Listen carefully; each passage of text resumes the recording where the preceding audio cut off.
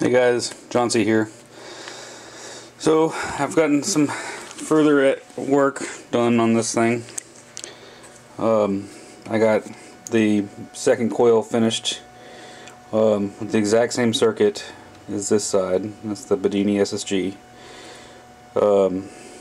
And as the same on this one, the second power coil is not used. But what I found interesting is I took this power coil and I wired it directly to this one. That's it. I didn't wire it to any other place. What I think is happening is because it's alternating current, when this one is going in one direction, this one's going in the other direction. And it actually sped the wheel up. So let's turn it on.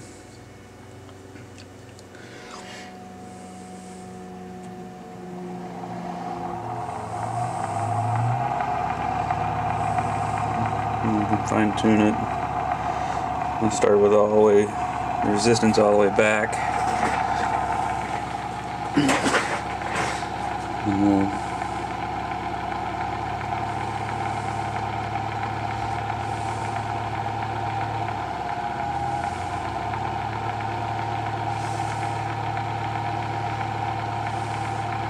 okay. So if you notice, so I've got my charging circuit right here, and then that's charging this battery here. But on this side, the charging circuit is not hooked up to anything. But my light's not on. So normally, like let me disconnect this. You can see my light. Means this is pulsing over 120 volts, and the light takes the load instead of the transistor. That's what it's for. What I don't understand is now if I combine these two coils,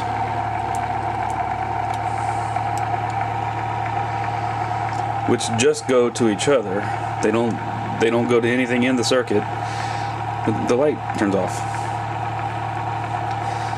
And I don't understand why. Interesting to find out. I don't know what I gain or what I lose by connecting those two together. But the other thing is, let's check. This is another anomaly that I found. So I'm going to test from the trigger coil on this side to the power coil on this side, and I got 11 volts.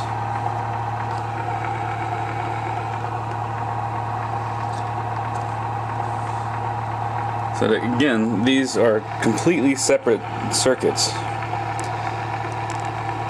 So I find that interesting.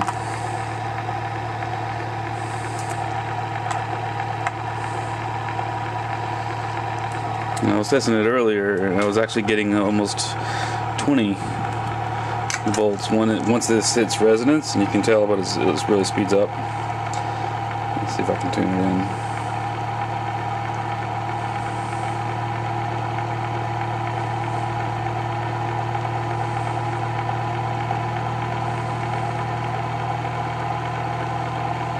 in. You hear it? It's speeding up. Now, let's go in here.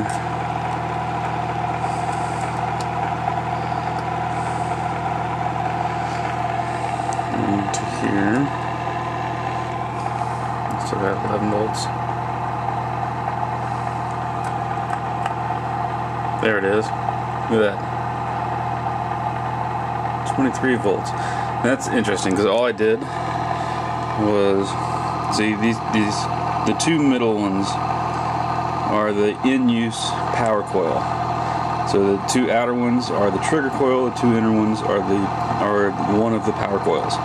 So I'm testing from this side of the trigger coil on this one to this side of the power coil on that one, I'm getting 23 volts AC.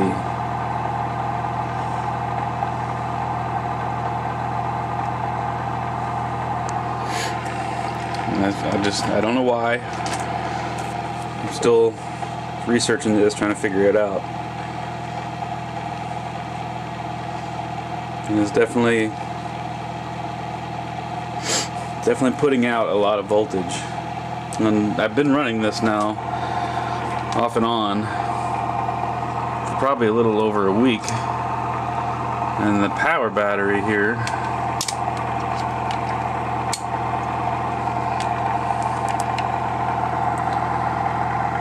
is still at 12.64.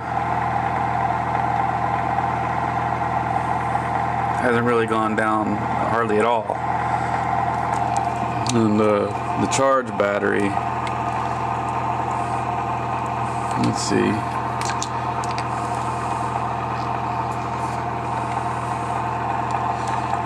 the charge battery is at 13.05.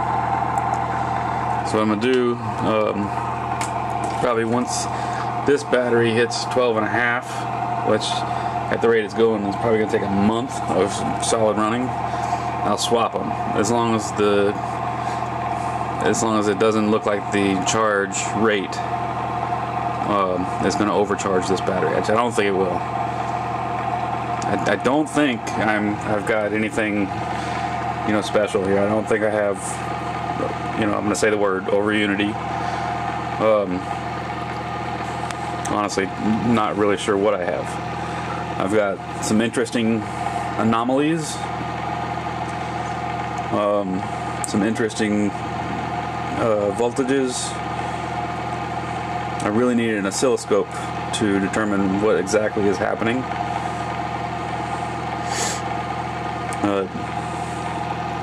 I'm going to keep experimenting, and with the energy that's coming out of these, which I tested earlier, and it's about 12 volts AC. The goal was to use these two power coils to actually power another experiment. Or I have this circuit which I've started to work on. So this is a 400 volt rectifier. So I was going to go into this AC and it's DC out, and then charge this capacitor, a supercapacitor. I don't know if you can read it's 40 volts, 2700 microfarad. So I'm going to charge this up, and then create an SCR circuit with a cap dump circuit that dumps back into the power coils, bypasses the trigger coil and dumps back into the power coils at the right time. And I'm hoping that with it charged up enough, I can drastically reduce the need for the battery. The ultimate goal would be for it to charge the capacitor at a rate that's faster than it can use the capacitor to stay running, which would mean it's a self-runner. I don't think I'm there yet. I don't think I'm anywhere close to there, but that's what everybody wants. So, thanks for watching.